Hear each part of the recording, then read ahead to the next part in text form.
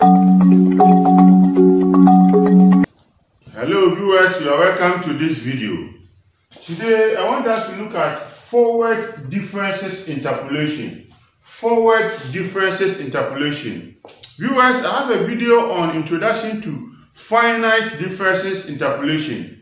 Those of you who have not watched that video, you are advised to go and watch that one before watching this. Yes, because in that video I explained so many things. Okay, so you want to look at forward difference interpolation. Viewers, to understand this, I want us to look at a question. I believe that after solving this question with you, you should be able to solve any question on forward differences interpolation. Now the question is, from the table below, find f of 2.5 by using an appropriate forward differences formula. So this is the table. 1. These are the x values 1, 2, 3, 4, 5, 6. And these are the corresponding functional values. Before you even start solving the question, you should know where the answer should lie. Do you see it? So 2.5 will be somewhere here. Do you see it? So we expect the answer to be between 14 and 40. So what this means at the end of the day, if you solve this question and you get, say, 100, you get 120, then straight away it will mean that the question has not been well solved. There's a problem somewhere. Okay, so viewers, let's look at it. Solution.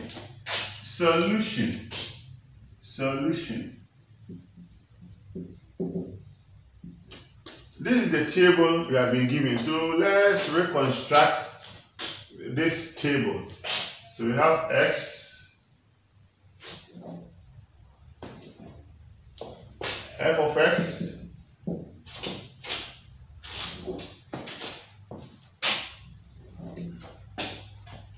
the x values are 1, 2, 3, 4, 5, and 6. Now the corresponding functional values are 4, 14,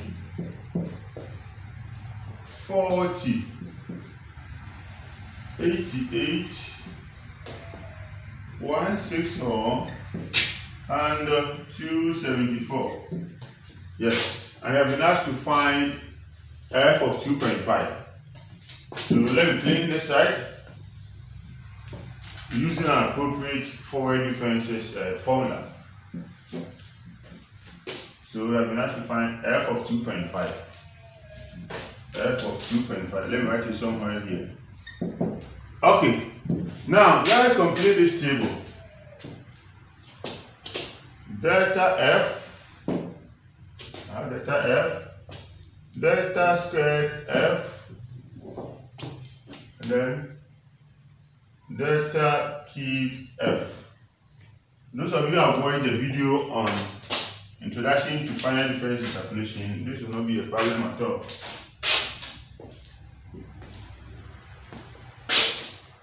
Now, if you want the value here, you subtract this from this and write it here. This is 10. Are you seeing it? Then subtract this from this and write it here. 40 minus 14. That will be 26. Are you seeing it? Then the next one, 88 minus 40. That will be 48. The next one, 164 minus 88. 76. This one will be 76. Yes. 164 minus 88 will be 76. And then the last one will be 274. You guys can use your calculators. Minus 164. 274 minus 164. This is 0, 1, 110. Put it here, 110. Now, so these are the first forward differences.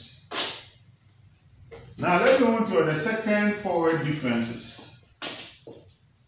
So to get the value here, 26 minus 10, this one is 16. The next one, 48 minus 26, that will be 22. The next one, 76 minus 48, that will be 28. Isn't it? And then finally, 110 minus 76, that will be 34. 34. This one will be 34. Okay. So these are the second forward differences. Second forward differences. Now let's look at the third forward differences. So this one will be 22 minus 16. And that is 6. 28 minus 22. That will be 6. 34 minus 28, that is 6. So viewers, what this means that if you continue, if you want to find the four forward differences, this one will be 0, this one will be 0. So what this means is that you stop when you see that you are getting a constant value. We can use Gregory Newton forward differences formula. So we can say using Gregory Newton forward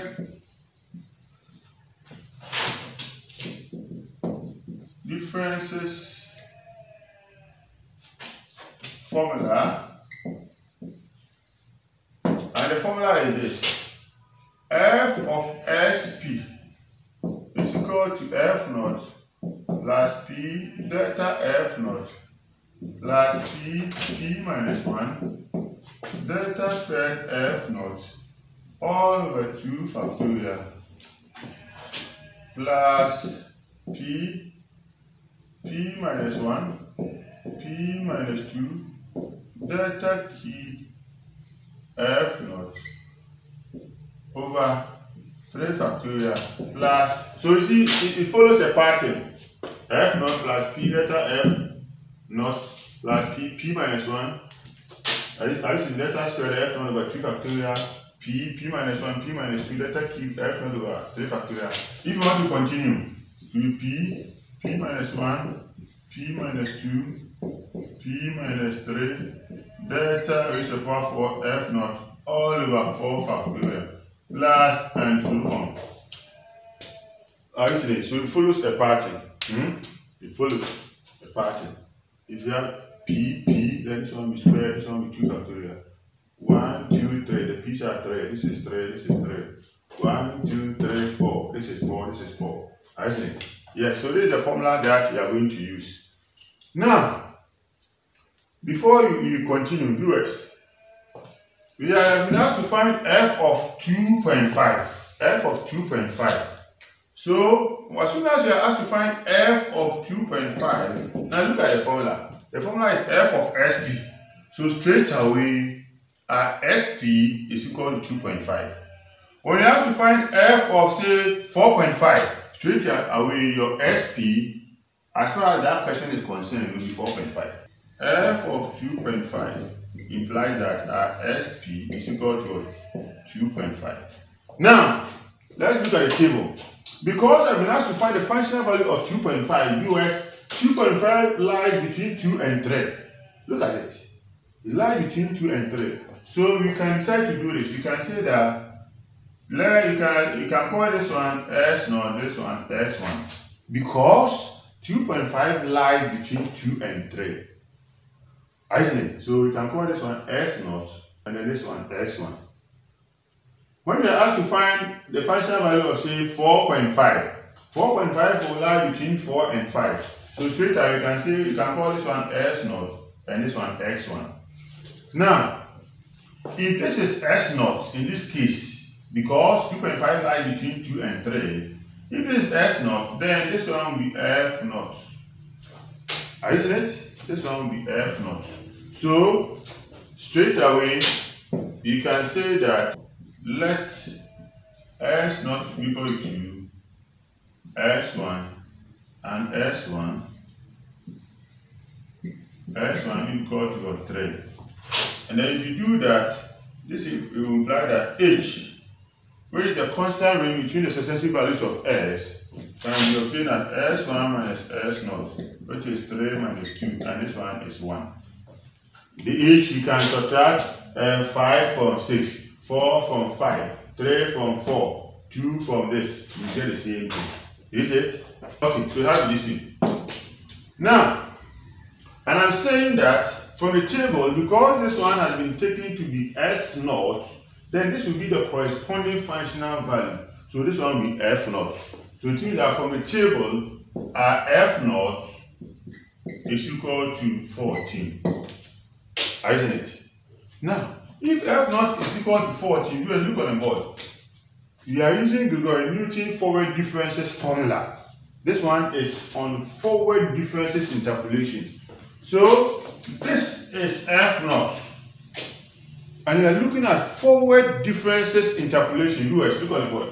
Now, let me liken this one to strikers in football, the forward players. If you are a striker or a forward player, your main job is to score goals. You can't say that I've been helping the defenders. No.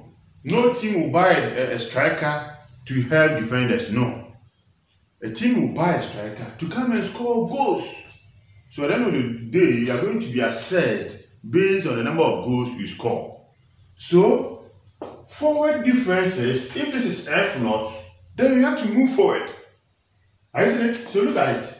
So if this is F0, because this is S0, then you're going to move forward. So this is F0. So you're going to move forward. If you are moving forward, look on the board. You move forward this way. Isn't it? So if this is F0, then this one will be delta F0. This one will be delta squared F0. And then this one will be delta cubed F0. Isn't it? Now, if the question had been, if we are asked to find the functional value of say 3.5, you know that 3.5 lies between 3 and 4.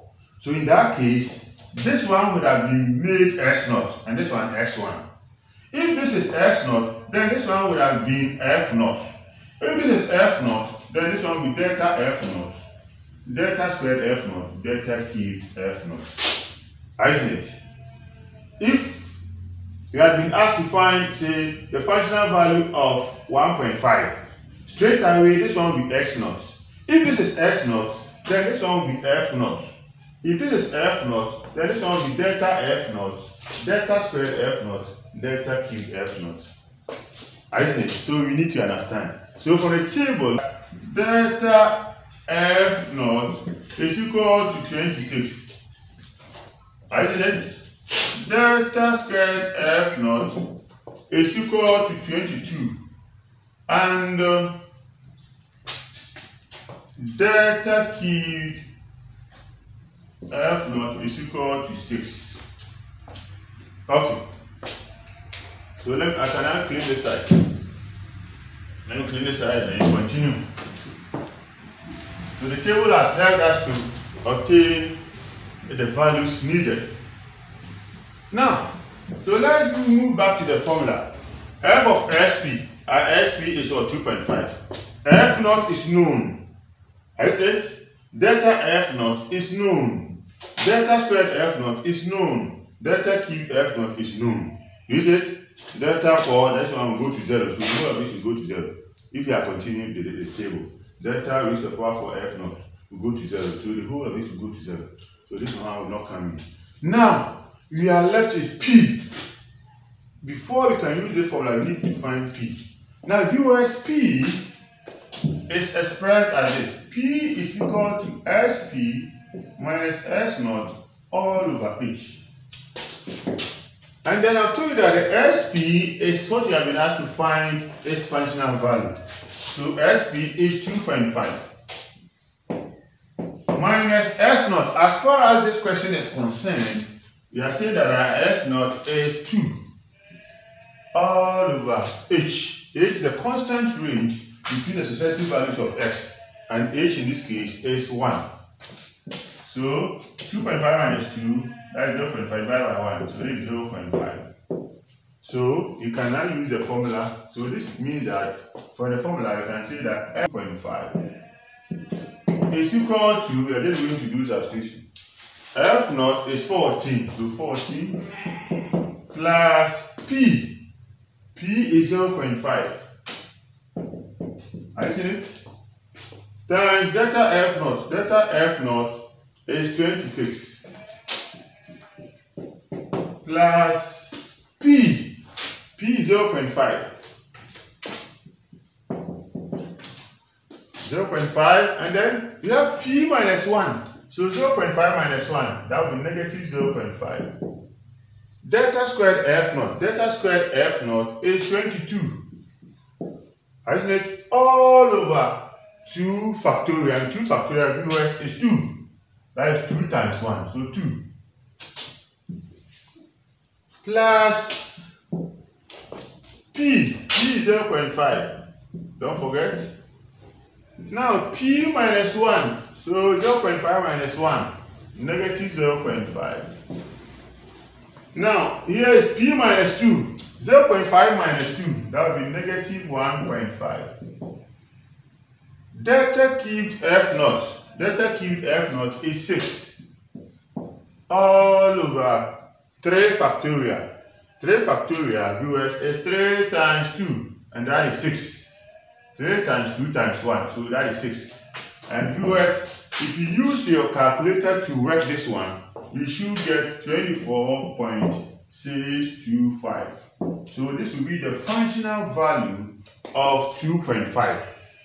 And if you check the table, you can see that this is making sense. Yes, viewers, the answer is 24.625. And if you check the table, you see that it's making sense, because before we said that the answer should lie between 14 and 40. And this is true. This is. So this is the essence of forward differences interpolation. In my next video, you look at backward differences interpolation. Backward differences interpolation. And that one, I will liken it to defenders. Thank you very much for your attention. For more of this video, subscribe to my YouTube channel, Shamalaa Jnr. If you have not done so. Thank you very much.